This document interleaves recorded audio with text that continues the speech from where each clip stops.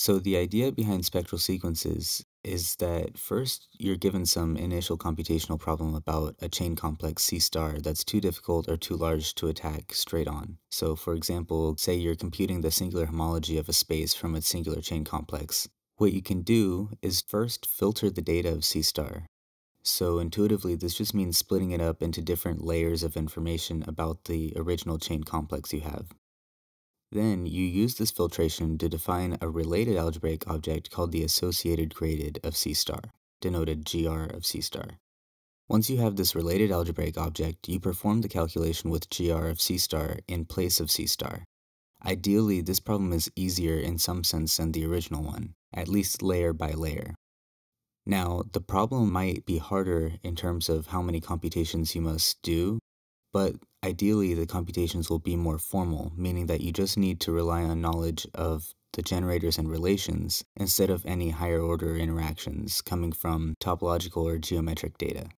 Finally, we relate this result back to the original problem. So spectral sequences, in essence, relate the homology of the associated graded back to the associated graded of the homology. Suppose we have some bigraded objects D and E fitting into exact triangles, as shown below, in the sense that the kernel of each map is precisely the image of the last. Here, the differential D on E is bigraded and satisfies D equals J of K. Even though there are three entries in the diagram, the map I will usually be an inclusion between different filtration levels, so we call this an exact couple. And this one, shown in the diagram, will serve as the E0 page of a resulting spectral sequence, which will be described in a few slides. Then taking the derived couple of this exact couple gives the E1 page, the next derived couple will give the E2 page, and so on. Now if we look at this diagram a little more carefully, we see that we can actually take the maps in this exact couple and use them to construct a commutative diagram as shown below. From here, we take the homology of the complex ER, dr along the bottom row to get the homology of ER, which will be ER plus 1 by definition. This is how we're defining the R plus 1 page. Now, a common way of arriving at an exact couple in the first place is to first endow your chain complex with a filtration. So a filtration must satisfy the following properties. F bullet of C star is a subgroup of C star. This notation is very common with spectral sequences and homological algebra in general, but it just means that Fp of CQ is a subgroup of CQ for every P in Q. More specifically, we want F bullet of C star to be a subgroup of F bullet plus 1 of C star. This just means we want every filtration level to sit inside of the next filtration level. So this is an increasing filtration, even though there is an analogous decreasing filtration which is defined in the obvious way. We also want the filtration to be exhaustive. So for the third property, we want the union over all of the filtration levels to be the entire chain complex. This just means that we want to pick up everything in this filtration and not leave anything out. For the fourth property, it's somewhat subtle, but we do need the differential on the original chain complex to be compatible with the filtration. This is really the only non-trivial property of a filtration that you need to check. So intuitively, all of these properties give us a way of separating C star into different layers of information. Once we've defined a filtration on C star, we can define an associated graded object so that we get an exact couple giving rise to a nice spectral sequence. To that end, we define the associated graded to be the following. Notice that the filtration on C star, by construction, induces a filtration on our graded object, and furthermore, this object is actually bigraded, since it also retains the data of the internal grading of C. More explicitly, the bigrading on the associated graded can be described as follows. Now observe that the work done so far gives us short exact sequences. We can take the short exact sequences in the last slide and actually fit them into a short exact sequence of complexes as follows. The fact that the vertical sequences are in fact chain complexes comes from two things. The differentials from our original chain complex C star, and the inclusions coming from the compatibility of the differential on C star and the filtration. From the short exact sequence of complexes, we obtain a long exact sequence in homology via the snake lemma. Now it's not too hard to see that we can use the maps in this diagram to yield an exact couple ED, where E will actually be the homology of the associated graded, and D will be the homology of each filtration level of C star. The weird indexing in this formula isn't all that important. This is just supposed to be an overview of the construction of a spectral sequence. The point is that we do get an exact couple with E, providing the E0 page of a spectral sequence discussed in the next section. As already discussed, we get an E0 page given by E, along with a differential D0 from E0 to itself. When we take the homology of this bigraded complex, we obtain another bigraded complex, namely the E1 page, corresponding to the derived couple of the original exact couple. We repeat this process until the spectral sequence stabilizes in the sense that one page is isomorphic to the next, termwise. Notice that the pages will not be isomorphic as differential graded algebras because the differentials will necessarily have different bi-degree.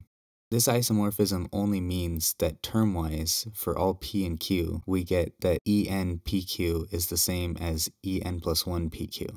Now, there are various criteria used to determine whether a spectral sequence converges, but the basic idea is that there's convergence if and only if the differentials eventually vanish, at which point the homology will just be entry-wise isomorphic to the original En. For the first example, we're going to compute the homology of S3. Now, for this example and the following examples, most of the ideas can be generalized to any dimension. So, for example, even though we're computing the homology of S3, you could use these same ideas to compute the homology of Sn. There are two reasons I'm not doing general n. For one, I wanted this to be as explicit as possible. And second, the package I'm using to write up the spectral sequences does not support n as a dimension, so I can't typeset spectral sequences with homology in dimension n. It has to be a definite dimension. Now, let's say that you wanted to compute the homology of S3. What you'd do is you'd compute the E2 page of the Serre spectral sequence. Writing P along the x-axis and Q along the y-axis, you get the following diagram. Looking at this page, we can see that the only differential that can possibly be non-trivial is the one between entries 2, 0 and 0, 1. Now, formally, there's nothing telling us how this differential behaves unless we want to actually write out the long exact sequence in homology from the snake lemma, compute that boundary map, and then understand how it behaves after taking homology twice. However, there's an easier way using the fact that we have a long exact sequence in homology induced by the fibration. Looking at this long exact sequence, we can actually deduce that this differential corresponds to the map h2 of S2 to h1 of S1 above. This map is actually called the transgression, and analyzing it to understand how differentials behave in your spectral sequence is actually a very common technique.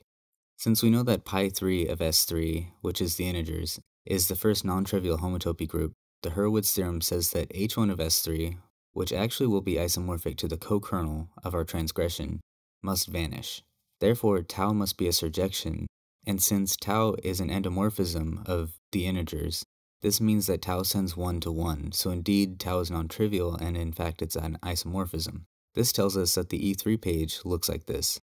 For sparsity reasons, E3 equals E infinity. Sparsity reasons refers to the fact that differentials on further pages will overshoot any of the entries, so all of the differentials will be trivial. Therefore, hi of S3 is z for I equals 0 and 3, and hi of S3 is 0 otherwise. Then since we have the E infinity page here, we can look along each diagonal corresponding to p plus q equals I. For I equals 0, there's only one entry along that diagonal, and it's just the entry in 0, 0. Since that's the only one, that must be the entire homology in dimension 0, as expected, since S3 is connected. Now, the only other diagonal which is non-zero is the one in dimension 3, and the only entry along that diagonal is entry 2, 1. Therefore, the homology in dimension 3 must be z. For the second example, consider the path space vibration from the loop space of S4 into star into S4. This again gives a spectral sequence with the following E2 page. Using the universal coefficient theorem and the fact that h star of S4 is z in dimensions 0 and 4 and vanishes elsewhere, we get the following E2 page. Once again, we only have to consider certain differentials and consider whether they're non-trivial. In order to do this, notice that these are the last differentials that can possibly be non-trivial, since on further pages, all of the differentials must be 0. Since the total space is contractible, then every entry except the one at 0, 0 must vanish, meaning that all of these differentials highlighted are isomorphisms. For another example, consider the path space vibration from the loop space of k of z2 to star to k of z2. Here, k of z2 denotes the Eilenberg-MacLane space with homotopy group z in dimension 2. Since each kgn has only one non-trivial homotopy group, it's not too hard to show that Whitehead's theorem and Milnor's theorem together tell us that the loop space of K of Z2 is K of Z1, which is S1 up to homotopy equivalence. Then we get the following E2 page. Once again, we have to determine which of these differentials are non-trivial. So notice that the 0, 0 entry again must be Z, since it will survive to the E infinity page and must satisfy E infinity 0, 0 is H0 of star, which is of course Z. To begin tackling the differentials drawn above, notice that once we reach the E3 page, the differentials must all be trivial since everything outside of rows 0 and 1 must vanish. Then they must all be isomorphisms, meaning H2i of K of Z2 is Z for all I greater than or equal to 0, and vanishes otherwise. We could have also used the fact that Cp infinity is a KZ2 and then just used the normal computation for the homology of complex projective space, but this gives a different way of finding that homology.